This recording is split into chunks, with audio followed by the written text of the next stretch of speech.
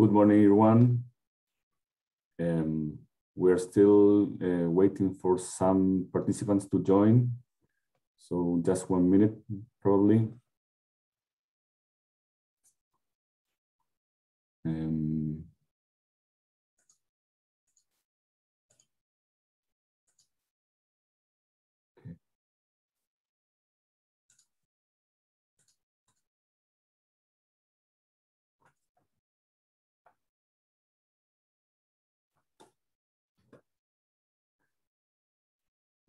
So probably we'll get started. Good morning, everyone. I wish you a very warm welcome from Barros, Errázuriz here in Santiago. Ich begrüße euch sehr herzlich zu unserer Darstellung. This will be displayed and performed in English. So I will introduce our Constitutional Committee, who has been joining and following all the developments that we are facing as a country for these challenging times since more than a year now. This committee is integrated by Nicolás Balmaceda, who is a partner at Barros Errázuriz in the projects and finance team. We have also Fernanda Espinosa. She's a senior associate in our labor and immigration practice area. And we have José Corvalán, partner in our litigation and dispute resolutions practice area. This presentation should take around 45 minutes. And the idea is that after that 45 minutes, we'll have 15 more minutes for questions and answers. For everyone you can send your questions by the chat, or you can turn your camera and your mic on and ask directly to the panelists your questions. So while we are presenting, we'll ask you to mute and turn your mics and turn your camera off, please. We will, so Nicolás Balmaceda, please. The floor is yours. Thank you very much. Thank you, Camchal, for this interesting opportunity to discuss about this process that the country is enduring. It's an honor for us, the Constitutional Committee at Barros y Errázuriz, to take part of this conversation with Camchal affiliates. And thank you, Sergio, as Director of Camchal, for this opportunity. We would like to discuss with you in the following 45 minutes what's been this process so far and what we can expect from it. We have called this presentation Understanding the Chilean Constitutional Process from an International Perspective, and we give some pointers and tips for investors, foreign and also locals, about the outcome that we are foreseeing in the process that the country is experiencing. As you will see in the next slide, we are going to divide our presentation in 6 sections. First of all, we're going to have a short discussion on constitutions. Why are we so thrilled, some people nervous, intrigued about a process as the one that Chile is experienced in connection with its constitution? Then we're going to discuss the process, how it has been so far, and what's ahead. Later, we are going to talk about scenarios that we are foreseeing for the country. And by the end, we are going to focus on protection of property rights, which is one of the main focus for investors when constitutional discussions are taking place in countries. There is international experience about this, and we can have a little discussion on that. then international treaties, who should play a major role in terms of making to prevail the rule of law, to end at the end of the presentation with a Q&A, questions and answers section, which, as Sergio mentioned, could be made through your camera and speakers or through the chat feature that this platform has. Very well. Talking briefly on constitutions, this is what you're seeing. It's called the Kelsen pyramid. Hans Kelsen was an Austrian philosopher and jurist who's the main responsible for the Weimar Constitution, which I'm sure some of you are well aware of. And in his theory, he explained that all legal rules should work as a system which is designed as a pyramid. And on top of that pyramid, we have a constitution. What is a constitution? Basically, is the fundamental law of a republic. And this is why it's so important, because all other rules should be well aligned in connection with this constitution. And that's why we have CPR on top of our pyramid, the Constitución Política de la República, the Republic political constitution. This superior norm organizes the power of the state and limits it in order to guarantee the rights and liberties of the people. It establishes the basis and principles that govern the constitutional and legal system in general. So basically, two roles a constitution should play. On one hand, to organize the power of the state, and in the other hand, to limit that power in order to guarantee rights and freedom to the people. The principle of constitutional supremacy, it's what Hans Kelsen worked throughout his life. He has a very interesting life for those of you who wants to find out a bit more. He escaped from Europe in the 40s and ended up in the United States of America as a professor of law in the most respectable universities as Princeton and UCLA as well. And what he explained to us is these well-organized systems of law, which at the end, what they want is to have a rule of law that is consistent. In our next slide, we can discuss a bit about the Chilean history on constitutions. How many constitutions Chile has had? Had 10, but really there has been only 3 important and lasting constitutions. There were some what they were called constitutional essays. You see those dates, very short survival of these constitutional essays in 1811, 12, 14, 18, 22, 23, and 28. But by 1833, Chile adopted his first real constitution, which lasted for over 90 years. Then, through a process of a political process, Chile adopted a new one in 1925, which derives from the previous one in a good deal. And that constitution was in place for 75 years. Then a new political process was experienced by the country, a dramatic one, and in 1980 we adopted the new constitution, which is the one that we have in place right now. That constitution has lasted for 40 years.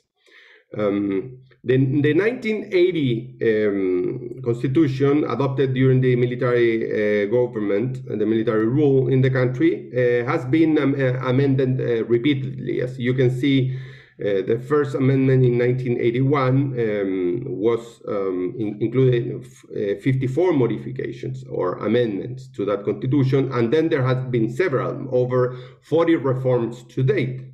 The most noticeable one was in 2005 under Presidente Lagos' regime, and that one had 54 modifications. What is this telling us is that constitutions can be amended or can be replaced. As we can see, this country has opted to replace constitution three times in the past 200 years, which is not that many actually when you compare with international experience. We will see that this is the process that we are enduring is not a strange or unknown one in constitutional history worldwide. Constitutions in the world, we can see there are 19 countries with only one constitution.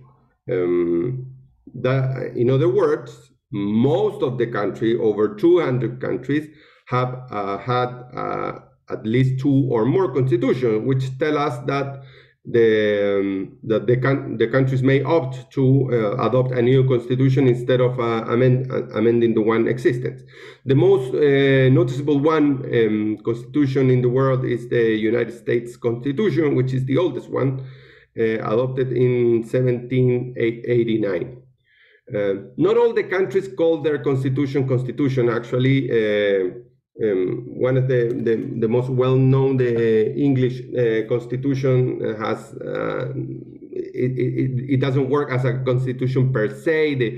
The Carta Magna is not included in this list because it's a different set of rules. But even Germany actually doesn't call their superior norm constitution.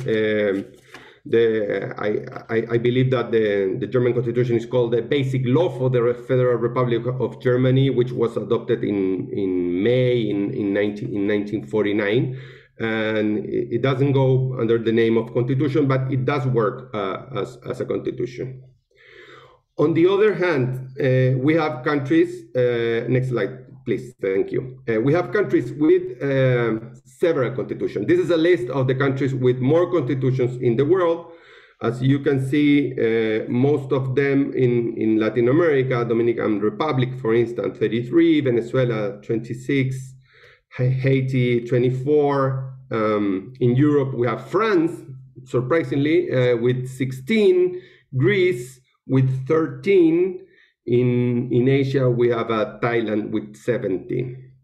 So as you can see, the international experience, it's very broad. We have a whole array of countries with different experiences, with several constitutions, with just a few constitutions, and the results are hard to categorize because there is so many experiences which don't go under just one pattern.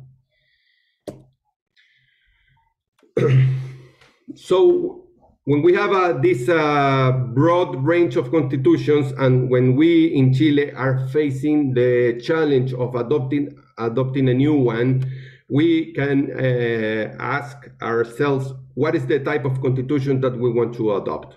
And what are the constitutional models in the world? Basically, the constitutional experts categorize the constitution in two different models: the maximalism or the minimalism. That is to say, a very detailed and thorough constitution, or a constitution with just very broad and general principles.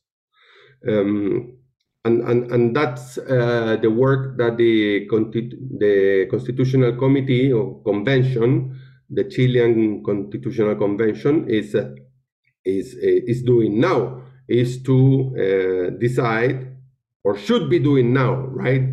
One may ask or think. They should adopt one of these models, and they should work in order to give Chile a new constitution. Are they going to adopt a sort of a maximalism model like Colombia did, for instance? In Colombia, they went through a a similar process as the one that we are facing now, and they adopt an extremely detailed constitution in 1991. It has 380 articles. For having a reference, the Chilean Constitution nowadays has 150 articles. It was born in the 80s with 120, 119 articles, and there has been amendments that included new articles, and today we have 150 articles. Well, the Colombian Constitution has 380 articles. On the other hand, we have the United States of America Constitution, which has only 7 articles, very, very broad general principles, but they have been amending that constitution throughout the times. The Chilean model, you wouldn't say it's properly a maximalism model nor a minimalism. Some people say it's a mixed system where we do have general principles, but in some subject matters we do have a detailed regulation in our constitution.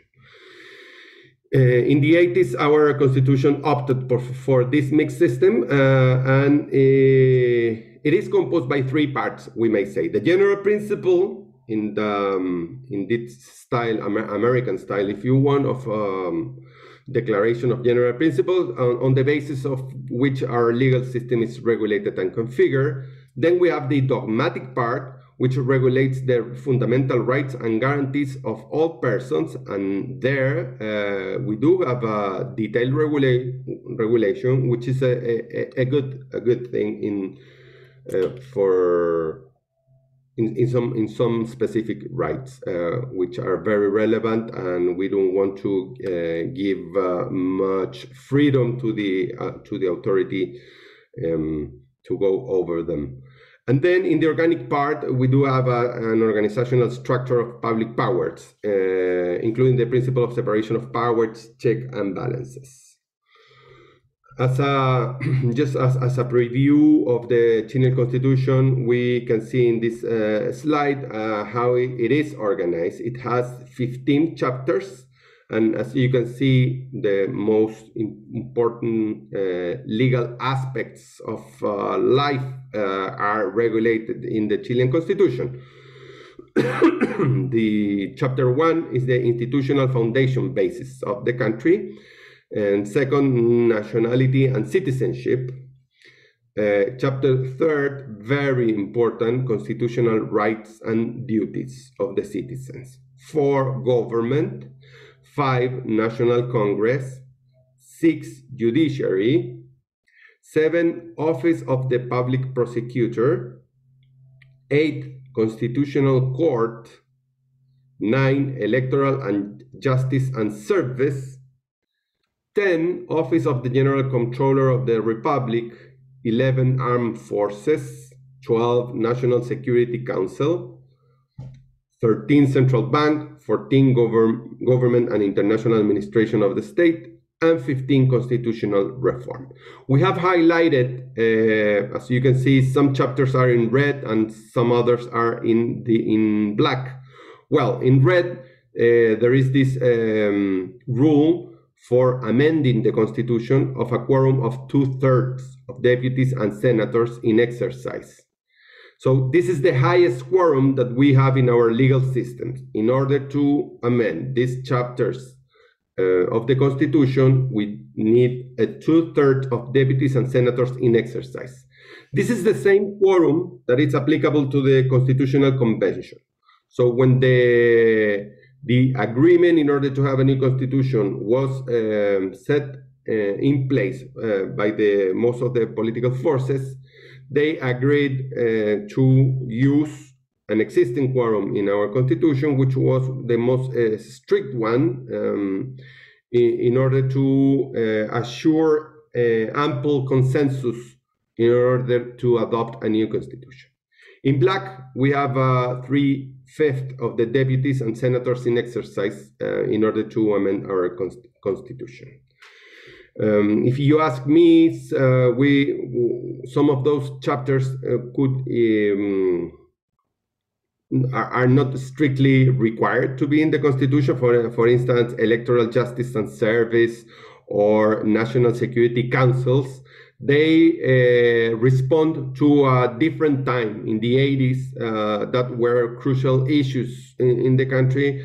Nowadays, I don't think that they are needed in a constitution. Unfortunately, I believe that for how the conventional constitution has been developing, it's probably that we are going to have a longer constitution. If I had to bet my money, I would say that we're going to have a longer constitution than the 80s instead of a shorter version of it.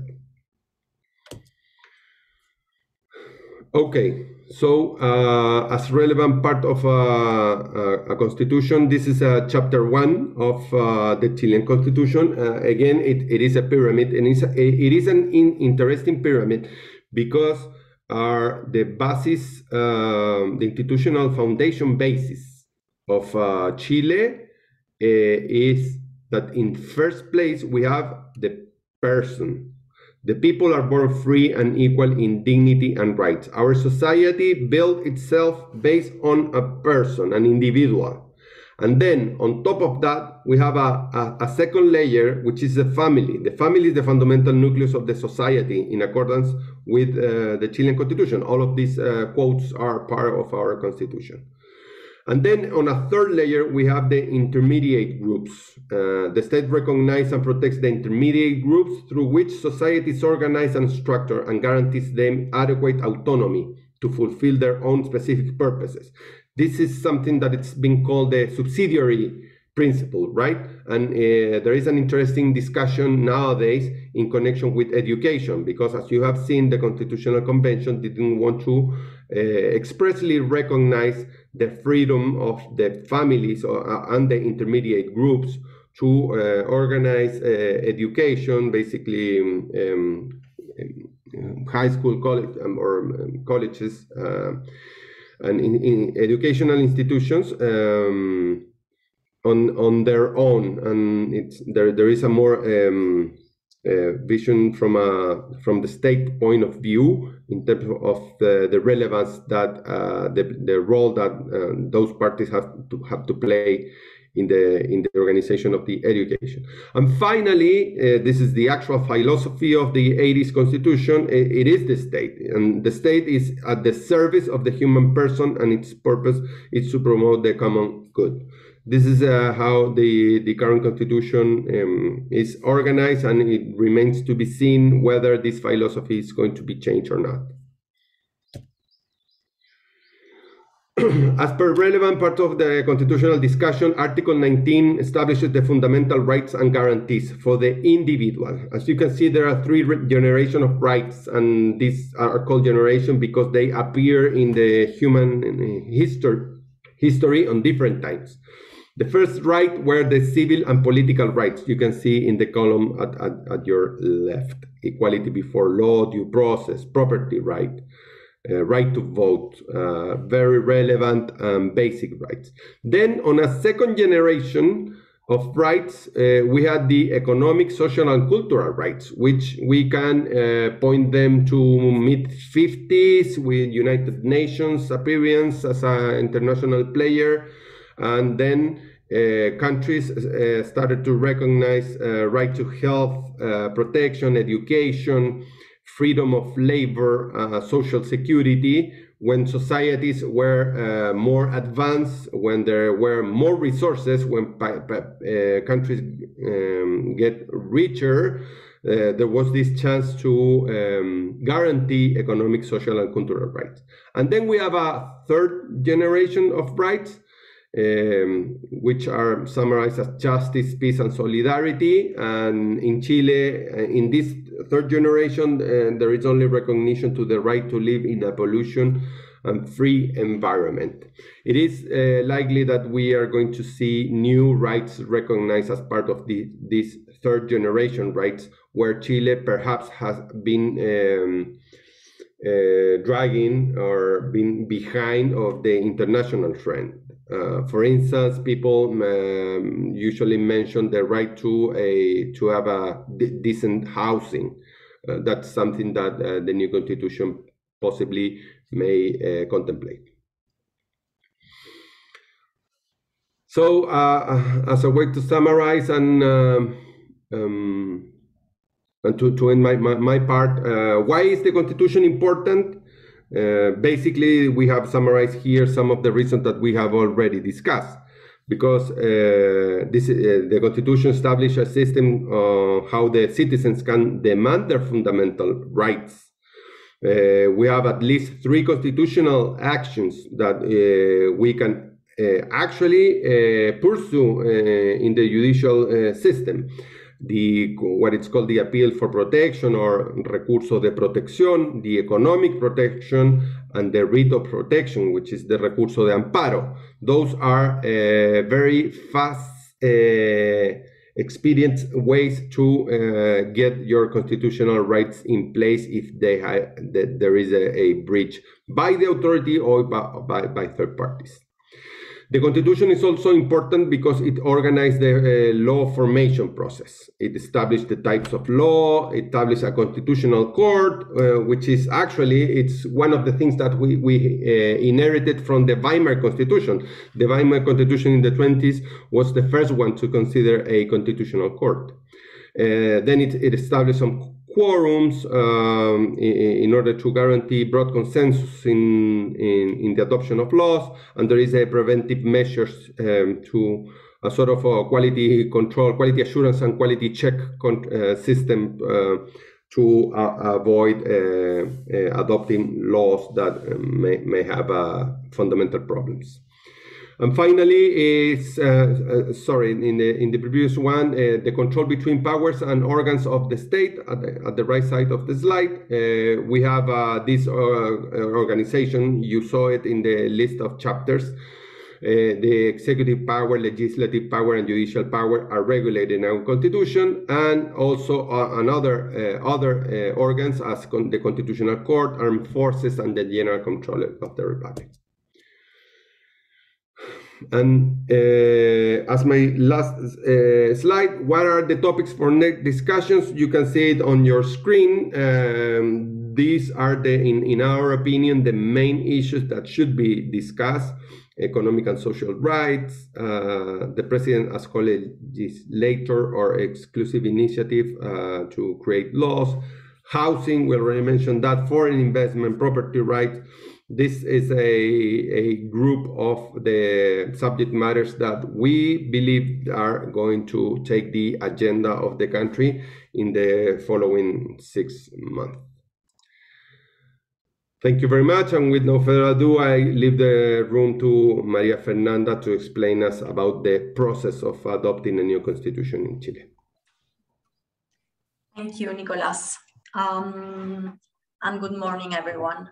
So now we are going to review the constitutional process currently underway in Chile and its rules.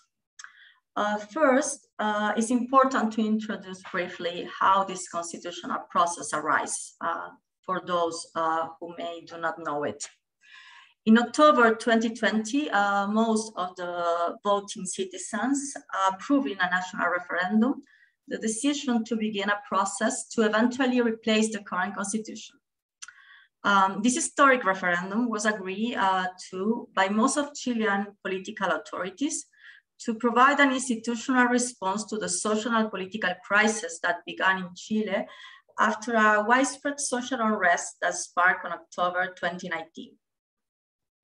The process that we are going to review is regulating several provisions that were introduced to the current constitution, who orders that a convention formed by 155 delegates shall draft a constitutional text, which will afterward be subject to a national referendum, also called exit referendum. So as you can see in this timeline, on October 2020 was the referendum, the entrance referendum. Then on May this year took place the election of the 155 delegates of the Constitutional Convention. Then on July 4th, start the convention work. And on mid-2022 is expected to take place the exit referendum. On July 4th, the first session of the convention took place. From that date began the work period of the convention. The convention has a period of 9 months to write and approve a constitutional text. And this period may be extended on a one-time basis, just for 3 more months. After that, as I already mentioned, a ratifying referendum to approve or reject the new constitution will be held in mid-2022. On the first session, the 155 elected constitutional members elect Elisa Loncón as a president and Jaime Bassa as a vice president.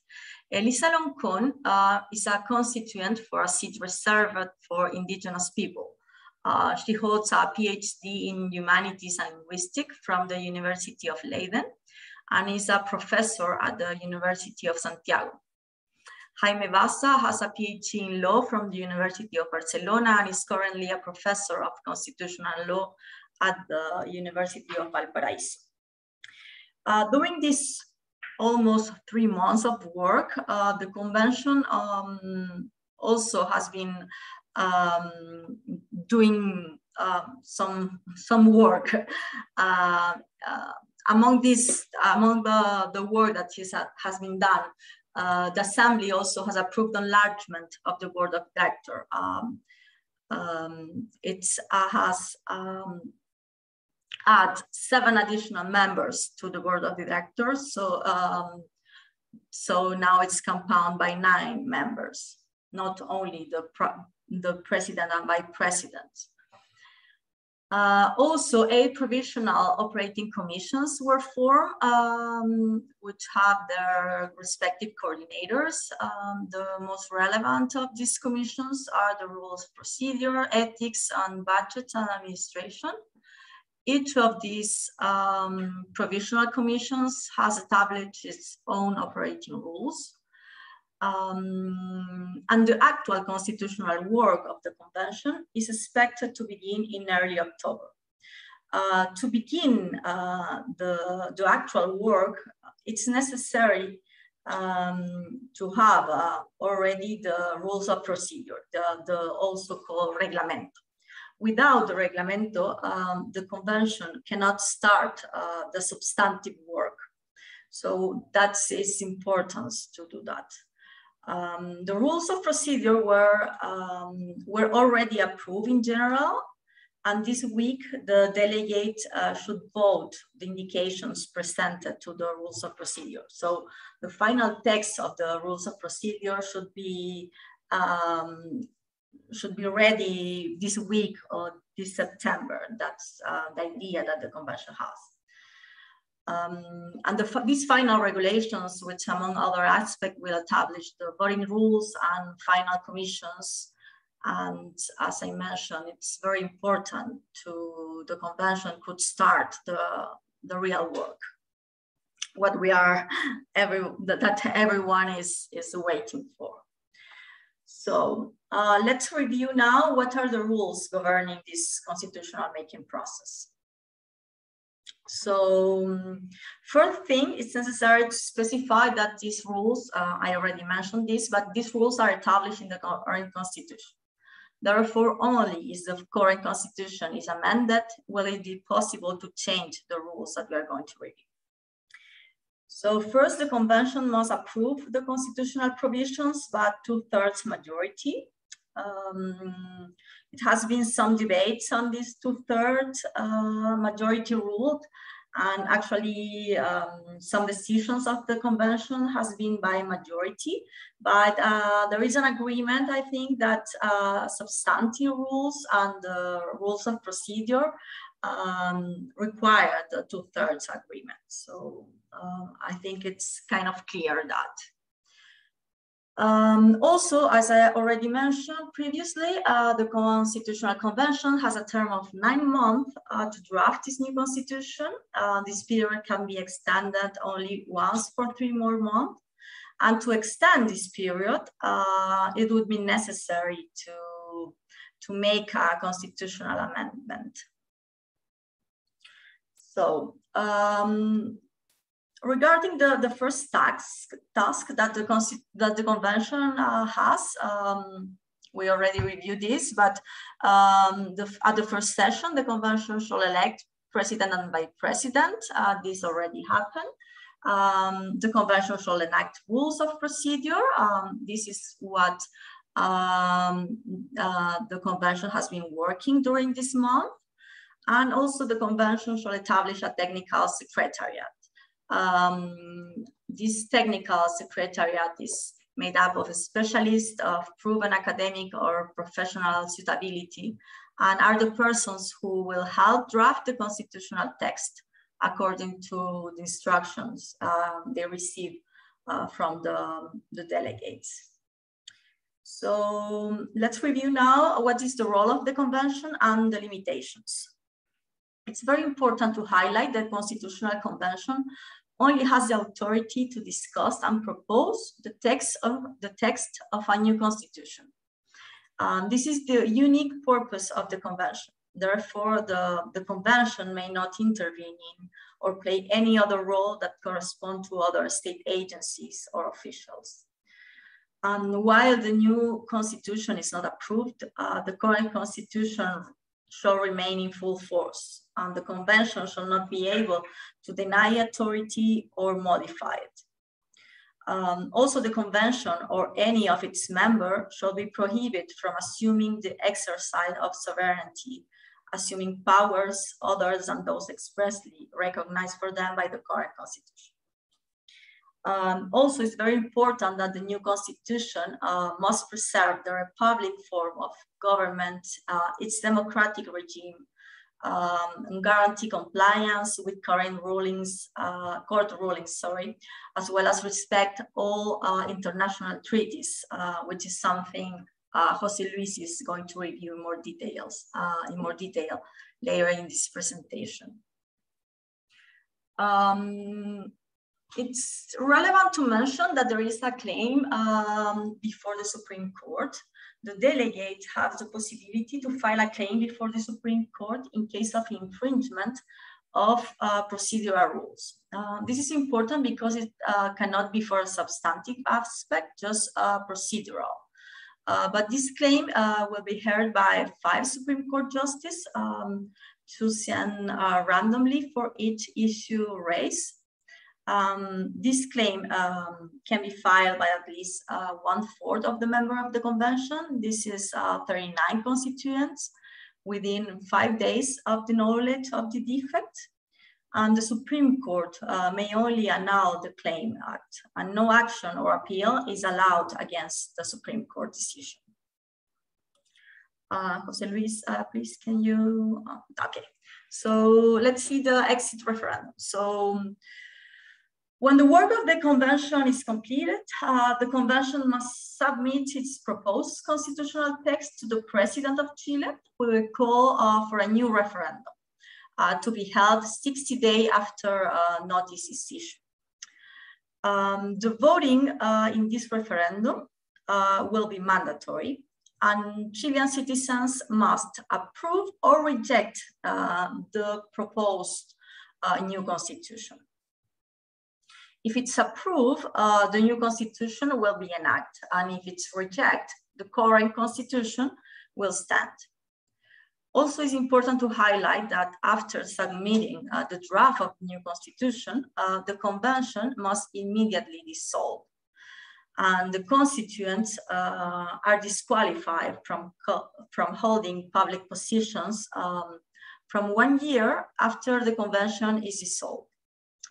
And now José Luis will review some political issues and key aspects to take into account regarding this process. Thank you very much.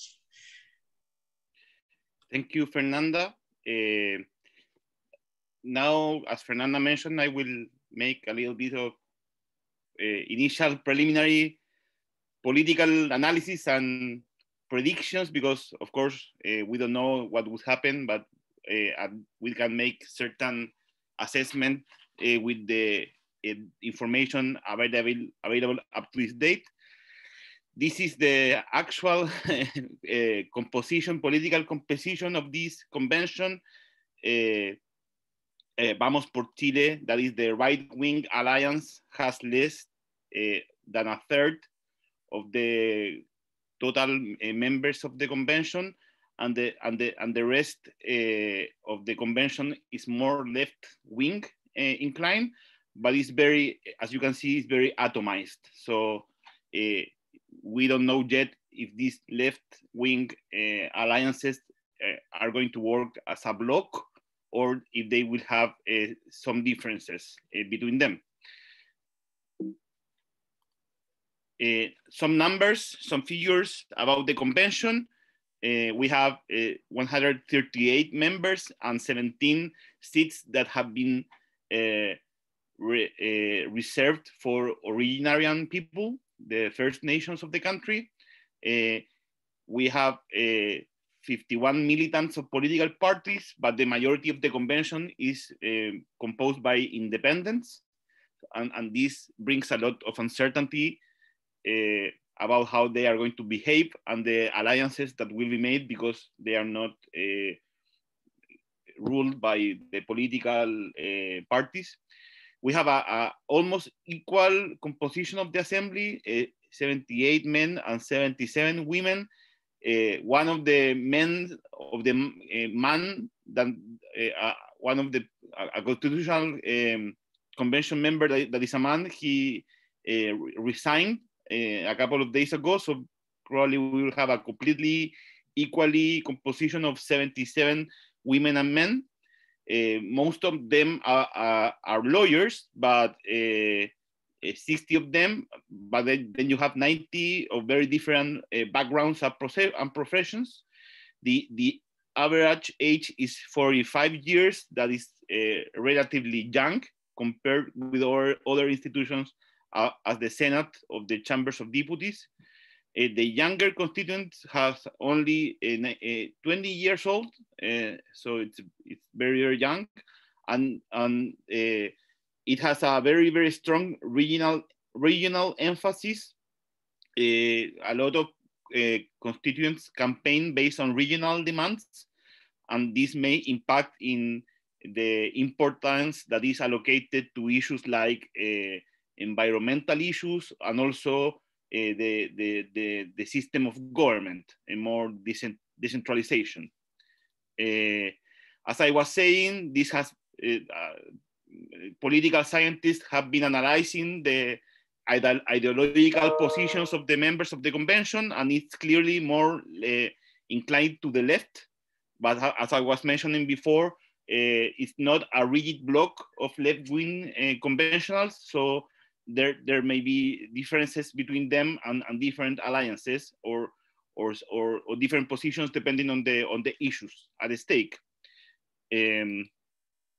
We don't know yet exactly how they think and what will be their definitive position regarding certain key issues that Nicolás mentioned at the beginning. All that we know up to this date, because they have been mainly discussing about procedural issues, is based on their campaigns and the programs that they present to the community to be elected, and based on that programs, we can make an estimation, not us, but political scientists have made an estimation of which would be the majoritarian positions regarding these key issues. For example, regarding the participation of the state in the economy, clearly there is a majoritarian intention of increasing the participation of the state in the economy, even establishing a mandatory state participation in certain specific areas. Regarding the central bank, this has been a very discussed issue, especially because currently we are facing an increase in the inflation rates that we had not seen in the last decade.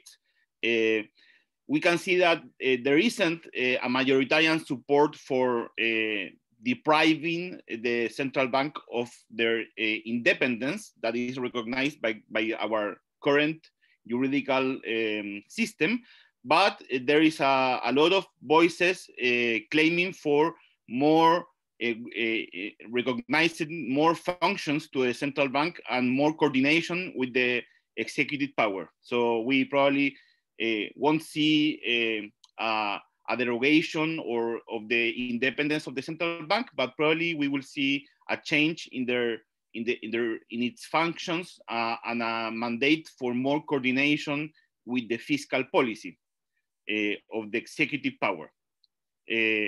And this, as I was mentioning before, this has been a hotly discussed topic because there is clearly a huge change in the history of inflation in Chile since the establishment of the independence of the central bank back in 1989. You can see that before 1989, our inflation rates were very, very, very high. This was an endemic problem of the Chilean economy. But after the establishment of the organic autonomy of the central bank, our rates of inflation have fell in a very impressive way. This can be seen more graphically in this image. So, of course, there's a lot of concern about how a potential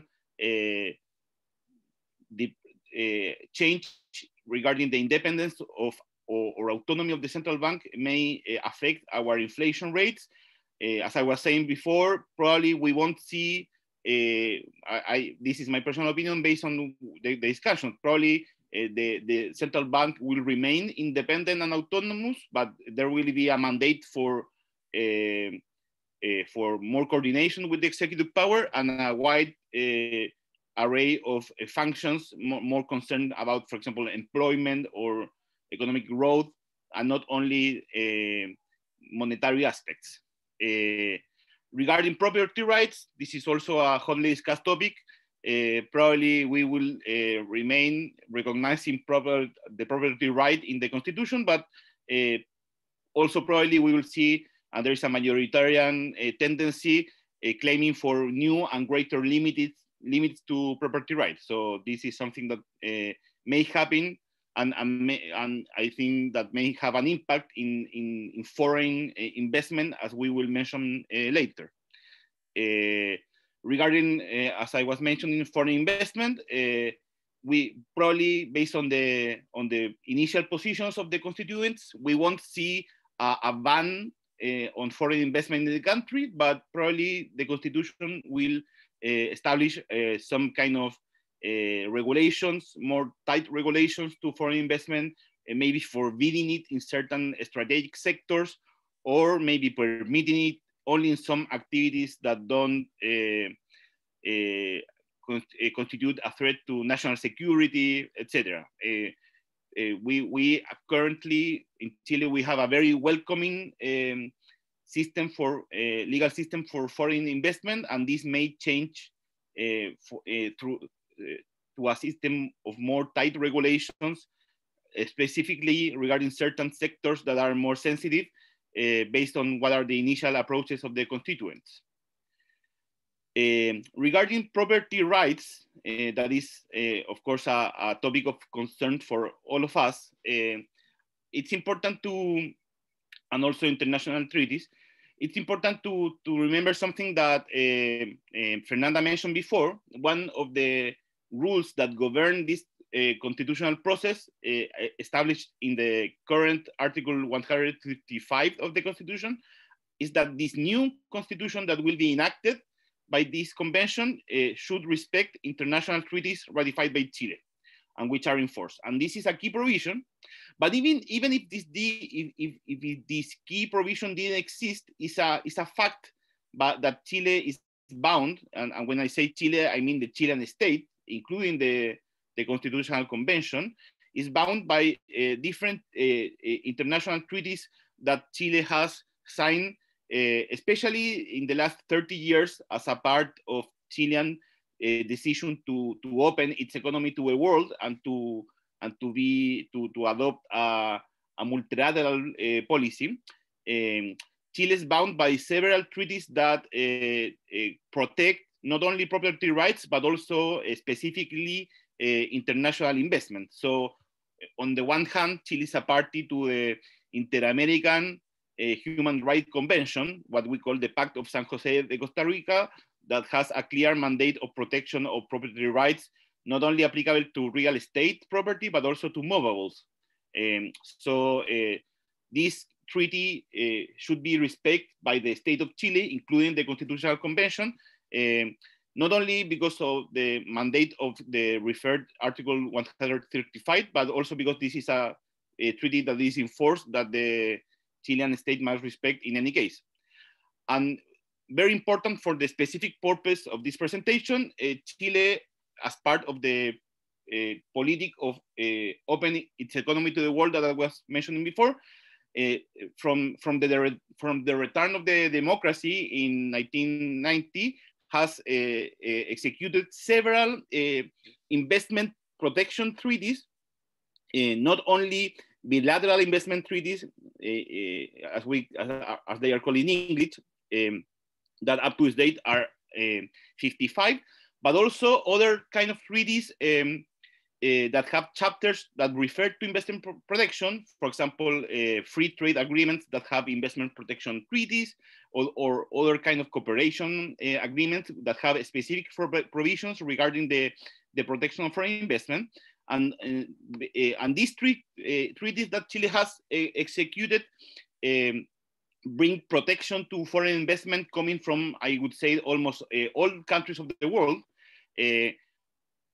With Germany, talking specifically about Germany, the bilateral investment treaty between Chile and Germany was one of the first bids that was executed by Chile after the return to the democracy in 1991. And preparing this presentation, I remember that in fact, Germany was the first country in the world that executed a bilateral investment treaty back in 1959. The first bid was executed between West Germany and Pakistan. So Germany was a pioneer in the development of this kind of tools that whose purpose is to promote and protect foreign investment. Up to this date, as I was referring before, Chile has been a very welcoming economy to foreign investment. And as a consequence of that, Chile has not faced many international proceedings implying a breach of these treaties.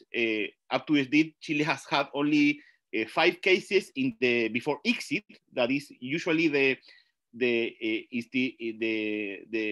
forum in which this kind of discrepancies is known. Chile up to the date has only had 5 cases. It has won all these cases. So the Chilean legal defense has been very successful.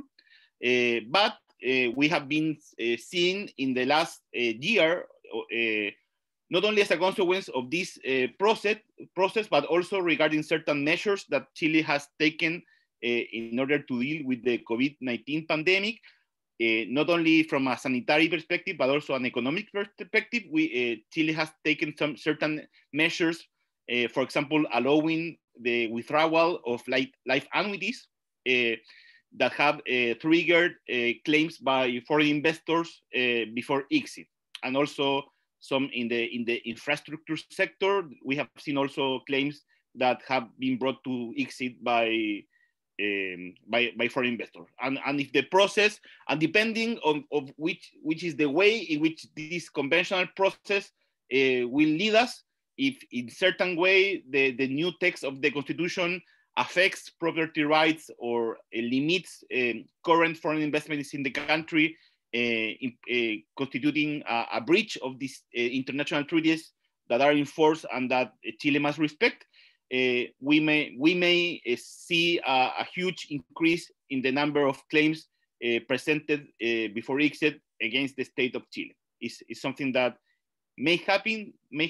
depending on the specific way in which this process develops. These international treaties, just to make a very short summary of their main provisions, usually contemplate certain guarantees to international investors meaning national treatment, the right to be treated equally to national investors, fair and equitable treatment, meaning the right not to face arbitrary or capricious measures or discriminatory measures, most favored nation treatment, meaning that international investors have the right to receive the best treatment that Chile has guaranteed to foreign investors, and probably the most important of all, the right to be compensated in case of expropriation or nationalization, include not only direct expropriation, that is probably the most uncommon, but also indirect expropriation that as a consequence of tight regulations. And all these guarantees can be the basis of a claim against the Chilean state in international forums. As I was mentioning, the main ones of these forums is ICSID, but also these treaties usually contemplate also the possibility of bringing these claims before the Permanent Court of Arbitration or before an arbitration based on ancestral ad hoc rules.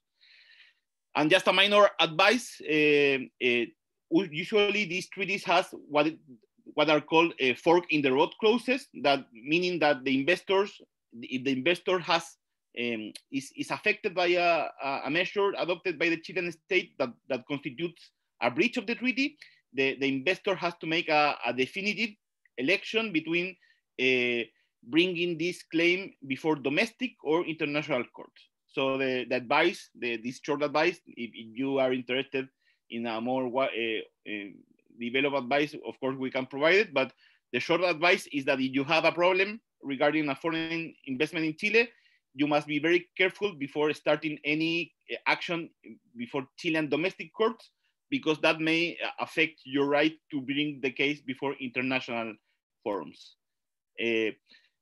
Apart from these international treaties, we here in Chile have domestic foreign investment legislation. A couple of years ago, this was consecrated in the decree law 600 that was repealed, but it's still applicable to investment made under its force. Now we have a new law that establishes a new framework for foreign direct investment. And this legislation is complementary to the international treaties that we have analyzed before. So, well, we have reached to the end of this presentation. Thank you very much for your attendance and your interest in this process that is starting, but I'm sure that will be we will raise a lot of discussions about the hot topics that we have reviewed. And now we are completely available for your questions about these issues.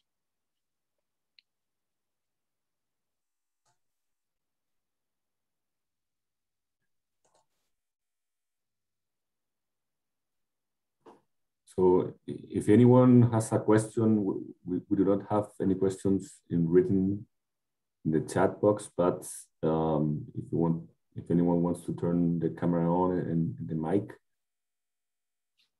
In any case, I can open with I have one question in connection with the political situation in the country. We are having elections for president and parliament in the following 2 months in November. So what could happen with those authorities that will be elected now if the new constitution is approved by the exit plebiscite? Could they, well, and what could happen also, because we are electing now a bicameral parliament, so deputies and senate, and then could the constitution establish just one camera?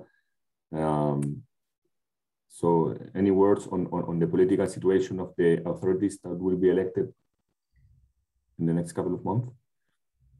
Well, that's the good news for lawyers, Sergio, because when this process happens everywhere, there is a lot of discussions on how these rules will apply one to each other.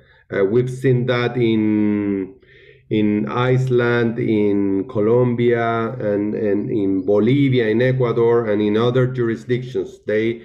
It is one thing to adopt a new constitution, but then you have, as you may remember from the Kelsen pyramid, hundreds or thousands of rules that need to be interpreted in accordance with that constitution. So for a very broad issue as the one that you are raising, for instance, what happened if the Constitutional Convention adopts a unicameral Congress, something like that, you would expect them to have transitory rules, as we call them, right? So the constitutions, and just like bylaws in a company, they do have a set of permanent rules, but also at the end they have what we call the transitory rules.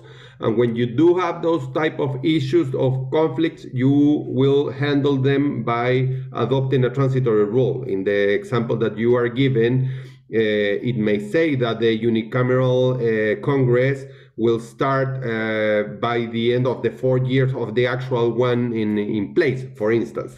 That's the type of things that should be handled. But I can I can assure you there will be hundreds of issues that are not going to be handled in that careful way, and we will have legal discussions over the years. Okay, thanks.